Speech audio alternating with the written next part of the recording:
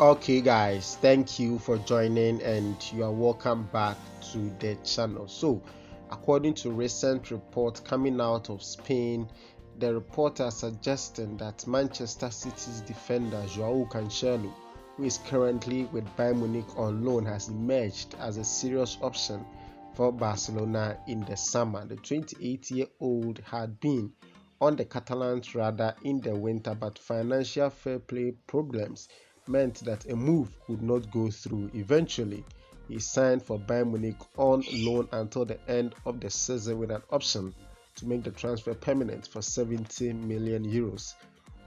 However, recent events suggest that the Bavarian Giants will not be taking up the option and Cancelo will be returning to Manchester City, where he had fallen out with Pep Guardiola and will thus again be on the move next season. And it has been claimed that the Premier League champions will be open to loaning him out again, with Barcelona lacking to make a soup.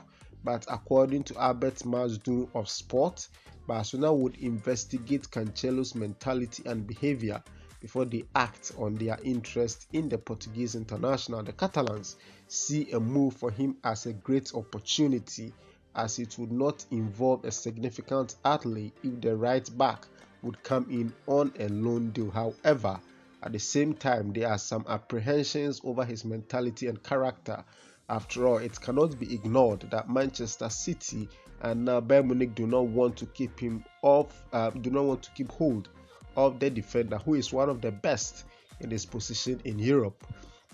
There are no doubt about the former Valencia sporting abilities, but given the club's precarious situations, they cannot make any mistakes in the market. Thus, Barcelona want to look into Cancelo more closely before making a definitive move for him. It is not something new for Barcelona, as they have requested extensive reports on Andreas Christensen from the Danish FA before signing him last summer, and the club's good relationship with Manchester City could help them get a deeper insight into Cancelo's situation. Once the club is certain that the right back has the mentality needed to succeed at the Camp Nou, the Catalan club would look to initiate talks, which will not be easy by any means. For starters, Manchester City will ideally look to sell him permanently for a big sum. At the same time, the Cancelo's wages are not small either, so it will take some major convincing from Barcelona's part to get all parties on the same page. So that's the latest update coming in from the football club. Joao Cancelo